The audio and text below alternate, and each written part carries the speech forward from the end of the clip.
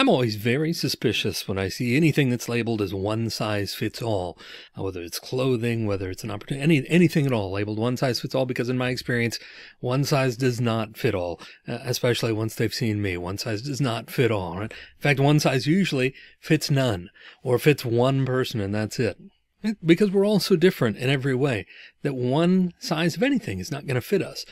Sometimes when we think about communication, we tend to think, well, when I come into a situation, there's one of two paths or a very limited number of things that I can do here. But the truth is, when we enter any communication scenario, we need to be thinking that there are a multitude of options and choices before us, and that one size does not fit all in any communication scenario either, or in any situation. One style or one type of communication is not going to fit every situation. Every situation is unique. One size fits none in communication. So we don't really measure communication then in terms of right or wrong necessarily, or did you do the right thing or the wrong thing in this situation, but in such a binary sense. We measure communication in terms of communication competence.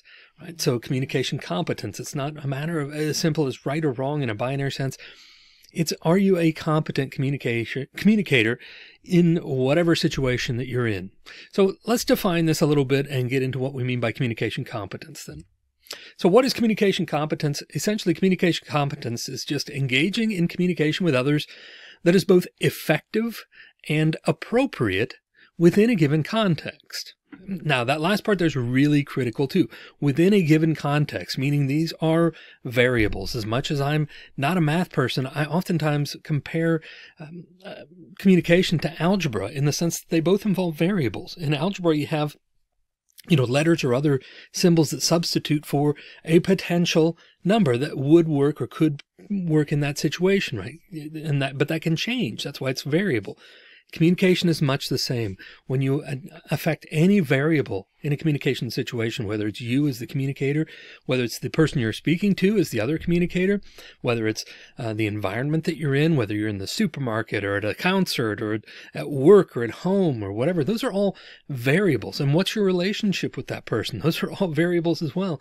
So when you change any of those variables, it affects the entire situation, and we have to approach it differently, right? So every situation is, in essence, completely unique. So that context is completely unique. So then, are we able to then communicate effectively and appropriately within that context and change and adapt and adjust our communication to the needs of that particular situation? That's what we're talking about when we talk about communication competence. Can we engage both effectively and appropriately with others in that given context? So, let's take a look at those components then of communication competence a little closer. First, effectiveness. What do we mean by effectiveness? Well, effectiveness is not a binary type situation. It's not, you can't just say I'm an effective communicator and have that apply to everything, because most of us have blind spots as communicators. We may be more effective in some areas than others, or in some contexts than others. So effectiveness is a matter of degree. You may have a great deal of proficiency in one situation, but may be deficient in another situation. So, for example, I'm comfortable speaking in front of groups. As a public speaker, that's something I've grown comfortable with. It's not always been the case, but I've grown comfortable with that because I've put in the time and effort to learning how to do so effectively, and I have the experience in doing so. I'm by and large proficient in public speaking situations.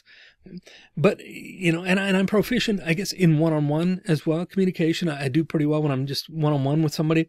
But if you drop me off in the middle of a cocktail party or just some gathering, a get-together at a function with a bunch of people that I don't know that well or don't know at all, I'm absolutely deficient. I have zero social skills. I have a fair amount of social anxiety when it comes to those types of situations.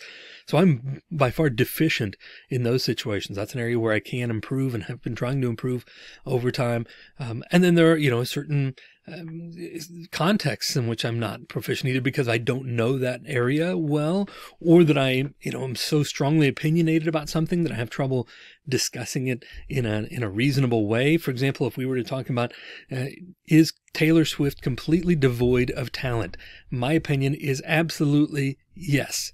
And most people disagree with me, or many people disagree with me. But I can't hear that. I just don't understand how people are drawn to that, drawn to her as a musician when she clearly cannot sing past a couple of notes.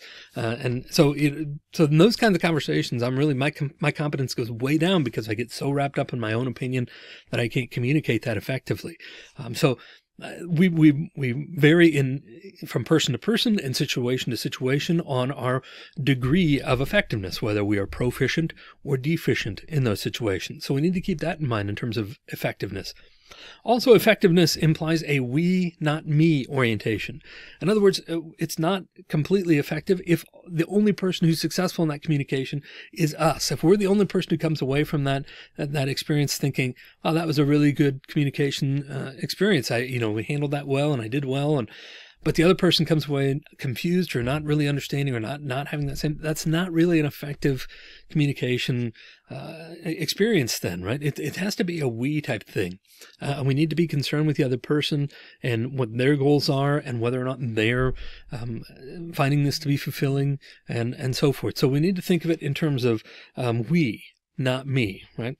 So those are some things we need to consider when we think about the effectiveness of a communication competence in a given situation or given context, right?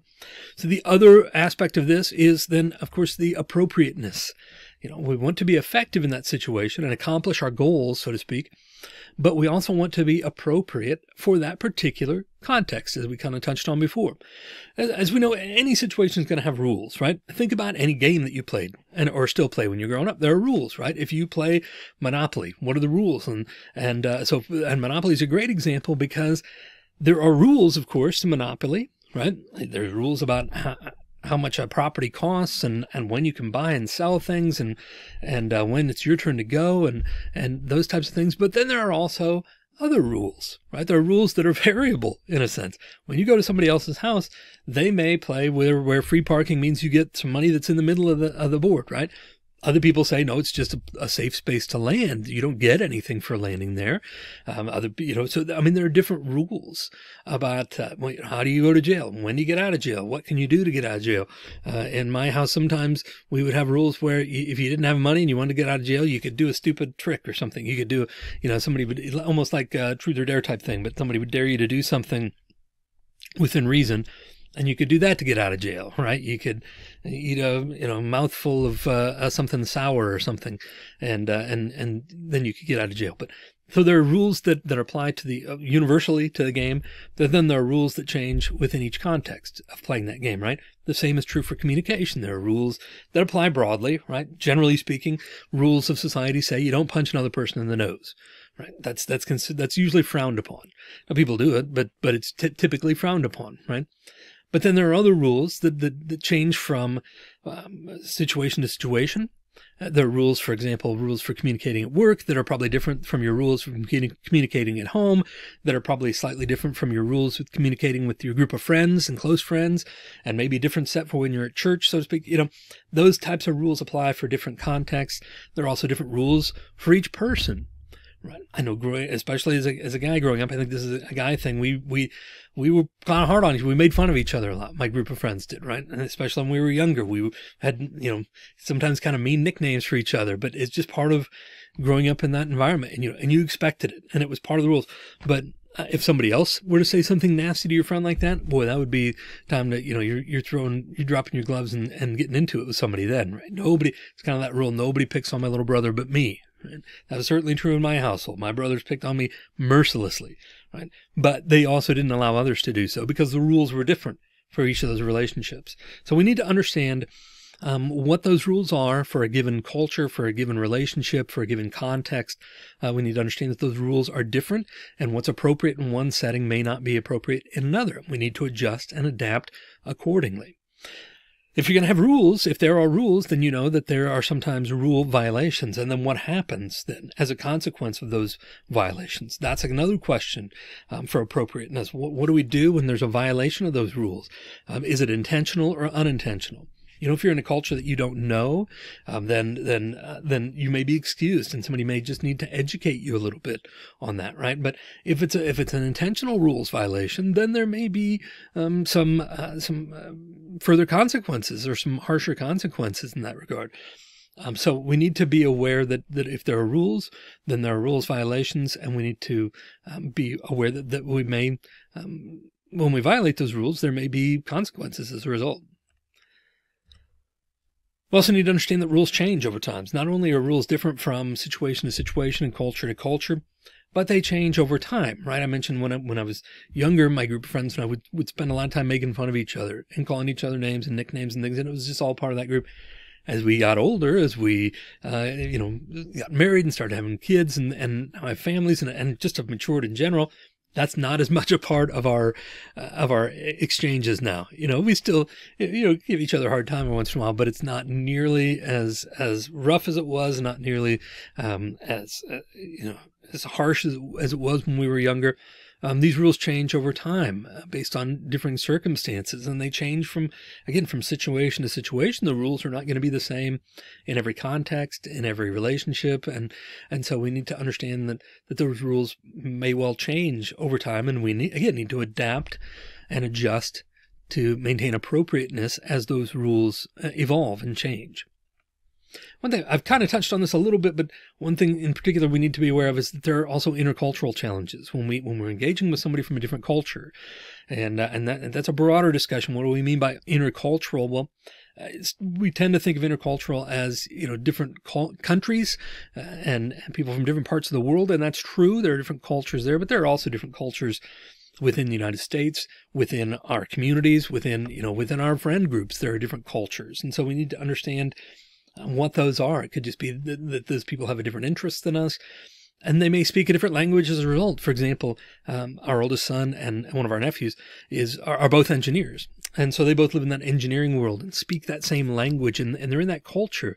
And when we get together at family events and those two are together, it's hard to understand them sometimes when they're talking. They're using this language, and because they're part of this engineering culture that's different. And so when we're communicating with them in that context, or they're communicating with us, they have to remember we don't speak that language, right? And so, that can create a different culture, even within our own family. So we need to be aware that these are different challenges, and again, require adaptation, require us to understand and to make the time and take the time to grow into those understandings and adapt then accordingly to what is both effective and appropriate. So what can we do then? How can we achieve competence in these situations? How can we go from being a novice to being a master, or somewhere in between there? Which of course will take time and take energy and effort and things, but there are a few things we can do to achieve competence. First of all, we can grow in our knowledge of communication, and we can broaden our skill set. We can grow in what is an effective communicator, and what does that mean? What is that culture? What is this relationship? We can grow in our knowledge of all of these things, and just remember that we are constantly growing as communicators, and we always have more to learn. We can add to our skill set. As I talk a lot about when we talk about communication competence, you want as many tools in your tool belt as you can get. You can't build a house with just a hammer. Now, a hammer is a vital tool for building a house and doing all that, but it's not the only thing you need. You need a lot of tools in your tool belt to build a house. Just like you need a lot of tools in your tool belt to be an effective communicator. You need to be able to draw on different things. So we need to spend time expanding our skills, learning new skills, developing these skills, practicing these skills till we get to mastery so that we can employ them effectively and appropriately. We need to increase our sensitivity. We can't just come in like a bull in a china shop and expect everybody to adapt to us and our communication style and just, expect everything to go well. And sometimes I think of this, like when I play video games, especially with our kids or my nephews and nieces and things, when we play video games that, they're kind of shoot 'em up type things, Halo and stuff like that. I'm constantly, the kids are referring to me as a tank in terms of playing video games, because I'm just somebody who, I got a gun, so I'm just running right in the middle of the crowd of bad guys and doing what I can, and I die on a regular basis doing that. But I'm a tank. I just wade right in. I don't look at the situation or consider other options. I just wade in and start shooting. Right. So I'm a tank. That's not great for video games. It's also not great as a communicator. We have to be sensitive to these things. We have to adapt. We have to adjust. We can't just, rush into these things and do our thing and expect everybody else to adapt and adjust to us. We need to be sensitive to the other person, to their needs, to the culture that they're from, to the, to the context that we're in, and all of these things. So we need to develop greater sensitivity. We have to have a commitment. Achieving communication competence requires a commitment to a variety of things. First of all, it requires a commitment to developing as a communicator, to understanding that we don't know it all. We haven't got it all figured out. We do have room to grow, and committing ourselves to developing those skills and increasing our sensitivity and growing in our knowledge. So our commitment to being a more effective communicator. It also requires a commitment to other people and to that relationship, to our desire to grow that relationship and expand that relationship, or to grow in our knowledge of that culture and be able to communicate more effectively in that culture, in that context. So it really just requires a commitment in a lot of ways for us to achieve this kind of competence. Right? Then finally, it requires us to develop ethics and to employ ethics. So what do we mean when we say ethics? Well, we're talking about things like honesty, respect, fairness, choice, responsibility. These are all components of ethics and communication that again, when you develop your knowledge in your commitment and developing your skills and your sensitivity, you should work specifically on these items as well. Becoming more committed to honesty, being respectful of others, being fair to others, providing others with the choice and not constantly trying to manipulate or push somebody into to our point of view necessarily. Doesn't mean we can't try and persuade people, but understanding that other people have a choice as well. And then responsibility, taking responsibility for our words, for our actions, for our communication behaviors, even for things like our emotion. Sometimes we like to think of emotion as, well, that's something somebody else did to me. And the truth is, we experience these emotions, but then we start making choices about that. Well, how are we going to respond to this? What are we going to say as a result?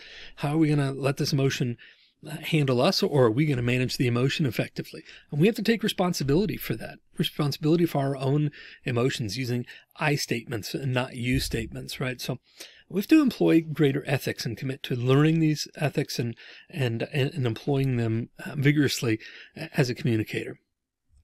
So communication competence, again, all about effectiveness and appropriateness, and being a more effective and appropriate communicator in whatever situation you're in, whether it's hanging out with a group of friends, whether it's at work, whether it's at church or home, or dealing with your parents, or whatever it is. We want to be more effective and appropriate in all of those situations, which we have to, again, realize are completely unique. And so developing this skill will involve being prepared to employ effective communication skills effectively and appropriately in any given context.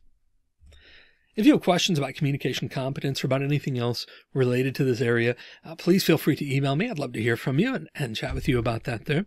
In the meantime, I hope that you will continue to, and as you have just by watching this video, you've started to develop your communication competence with a new understanding of what that means, hopefully. And I hope that you'll continue to work toward those skills that we talked about, right? Towards your knowledge and your skills and your commitment and ethics and so forth, to become a more effective and appropriate communicator in any context to the best of your ability.